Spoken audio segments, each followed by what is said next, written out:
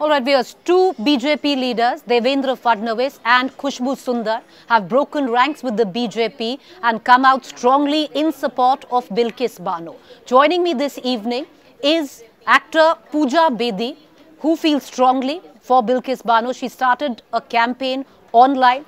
Pooja, what hit home when you read Bilkis's case? What made you launch this, campaign asking for people to come out and speak up for Bilkis?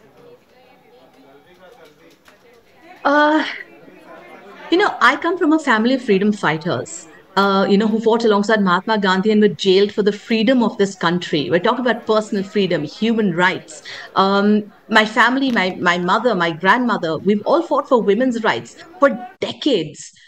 And then you have a situation where the most heinous, brutal crime is committed. And rapists are walking free. They are being garlanded. On Independence Day is when they're set free from prisons. For me, I'm looking at Prime Minister Modi giving his 75th, speech, talking about how we should view women differently, how we should, give them a space of dignity in our country. And the very same day, you have a BJP MLA, Mr. Raulji, calling them sanskari Brahmins. There's something seriously wrong with the governance of this country, the laws of this country, and the reaction of the population of our country. There has not been a mass outrage as there should be. That has also hit home. Does it have to happen to your mother, to your sister, or your daughter for you to react and respond and show outrage in this country? In a way, Pooja, you are right, because we don't see the kind of outrage that possibly we saw during the time of Nirbhaya. Many would suggest that it's rather brave of you to come out and voice your concern for Bilkis, to say what you are, because many are not, most are not rather. I don't understand what is brave about this. I don't understand what is brave about speaking up against atrocities. What is brave about saying that criminals like that should be put right back in jail, which is true? What is brave about saying that the judiciary needs serious review if they're letting rapists out early on account of good behavior?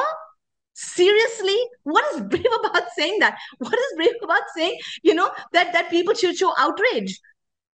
That we should all collectively as a voice speak up. What is so brave about this? The fact that it involves, the Godhra riots, what is so brave about this? There's a woman out there who was brutally not just raped, gang raped.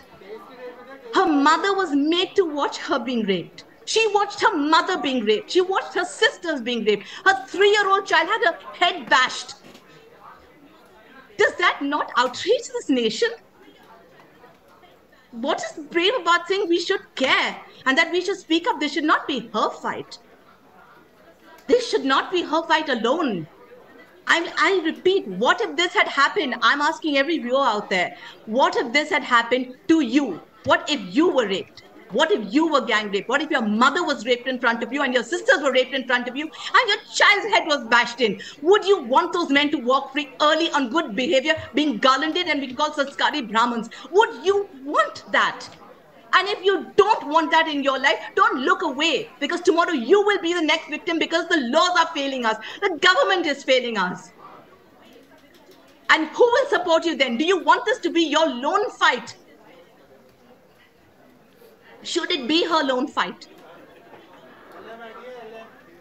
Pooja, I know you're emotional, but I'll tell you why I say that it's brave. Because over the course of the last 24 hours, I must have made personally 45 phone calls to a lot of Bollywood stars who on the phone said that we are with you, that we are standing with Bilkis. I asked them to come out and speak like you.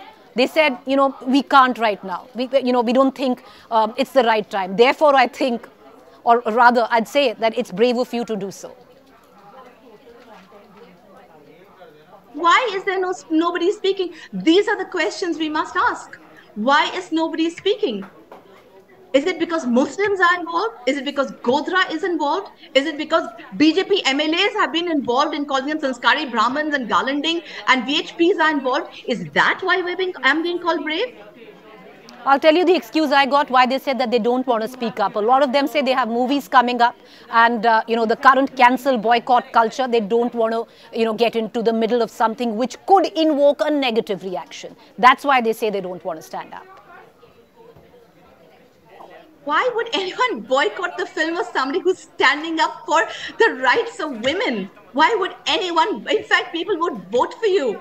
In fact, I think this goes seriously against the government. Our Prime Minister is talking about women's rights and women's dignity on Independence Day. The same day that these guys are let out, garlanded, and called Sanskari Brahmins.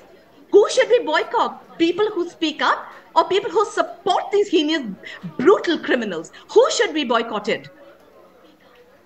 There's been a question that we've been asking, at least on India Today, Pooja, is asking every one of our viewers because, I remember reporting through Nirbhaya, I remember anchoring through Nirbhaya, and there was a consensus that built. There was unity that built for, Nirbhaya, against the rapist of Nirbhaya.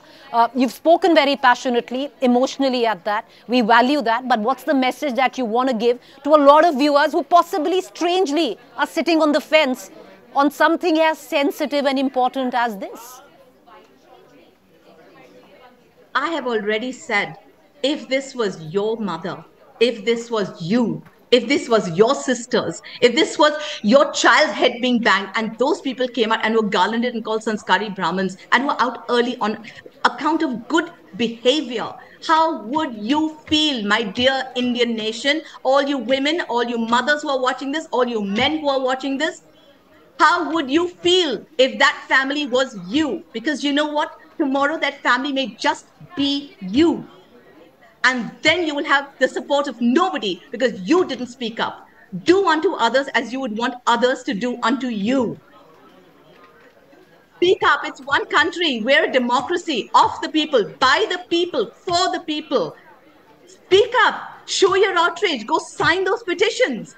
Put it out on your social medias. Boycott people who support criminals like that. Garland those who are actually going out there and helping this poor woman and her family. Can you imagine what she has had to endure and what it feels like to have those people come out and be garlanded? Come on. This is my country, India. Where are you? Where are you? Have you become a nation of mutes? Billions of mute people?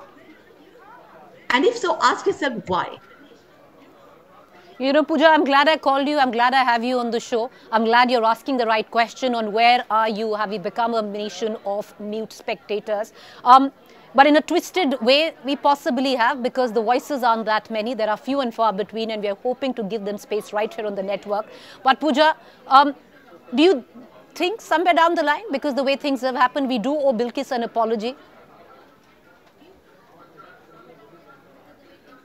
We owe her an apology if we don't stand up for her. We owe her an apology if we don't sit back and really review judicial systems that meet this kind of injustice out. Then we should apologize to her. And yes, every single Indian out there who is not supporting her, who is not speaking up for her, they definitely owe Bilkis an apology. Pooja, thank you for taking the time out. Thank you for standing up for Bilkis Bano. Thank you for urging your countrymen, like you said, that stand up for Bilkis Bano, because if you don't do that today, nobody's going to do that for you tomorrow. Thank you for doing that. Thank you for being that India.